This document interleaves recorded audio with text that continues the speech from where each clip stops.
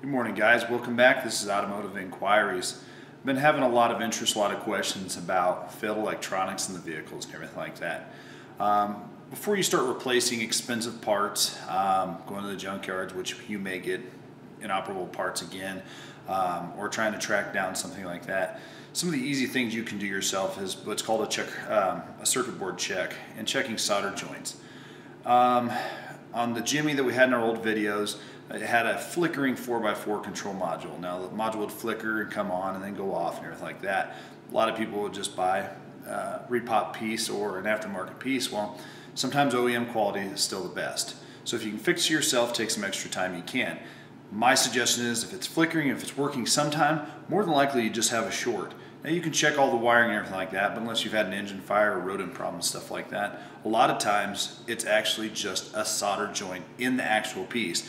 So we took that piece off that Jimmy, took the back off it very carefully, found out it had 3 cracks. The rougher riding the vehicle, the more possibility it's actually a solder crack than it is an actual short in the vehicle. Today I'm working on a Nissan Pathfinder 1995 that had a fluctuating tachometer. That tach's hard to find unless you want to go to a junkyard, and then you really don't know if you're getting what you're getting or if it's going to have the same problem. That vehicle itself rides really rough. So what I did is I took the speedometer and the tachometer assembly apart, and what I found inside this circuit board here was these joints right here that go around the actual little motor had little cracks in them. And so what I did is, if you can get a light on there, it's going to be hard to see the cracks, but sometimes they're fairly obvious. Especially if it has this solder flux and that's kind of melted away, you can see where that crack might have been. So what I did is I went through and I warmed up all the solder. You really don't have to put new solder on there, but you warm it up with a soldering iron and go up until it turns into a molten, and it'll actually suck back down to the flux. Went through and touched all these contacts too that are on the back of these actual resistors. So if you're looking for a resistor in your vehicle, somebody said that the resistor could be bad, these are what they're talking about, these little resistor pieces. Radio Shack's close, so you'd have to probably get these off the internet, but they do have a part number on and everything like that. The potential of those actually being gone or destroyed are actually fairly rare. So again, it's most likely going to be these solder joints. And I went through and tacked them all back up and everything like that. Now again, that was a great fix for the Jimmy. This may not fix your problem, but for about 20 minutes of your time pulling apart and actually resoldering these and putting it back together and having it fixed will save you money in the long run. Now if you come over here to the workbench, if you take a look at it, you can go to Harbor Freight, you can go to Walmart and pick up a cheap soldering iron like this. I have nicer ones. Solder is also very cheap. If you've never soldered anything, basically all you're going to do is you're going to touch this solder until it becomes molten. Now once you tap it off, you can kind of see these balls that are on the back of these actual modules.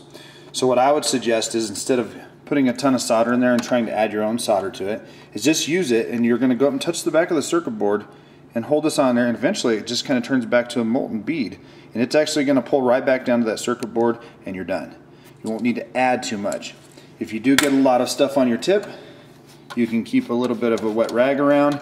If you don't want it to get burned, you can use some double-aught buck steel wool to clean the tip of the actual soldering, but be careful grabbing it. It is burning hot.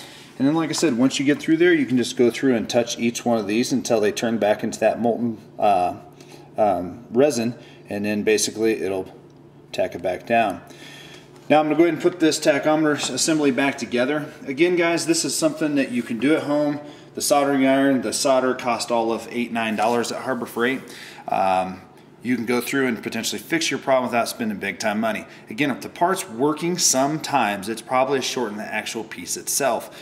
If you get in the engine compartment and you're looking at a tach and you don't see any frayed wiring in any of the harnesses, which are traditionally wrapped by hard plastic and electrical tape, most likely it's going to be a short somewhere in the actual unit, and the only way to have a short in this unit would be on the circuit board itself. So if you have any more questions, comments, anything like that, reach out to me on Automotive Inquiries and we'll get to it. Take care.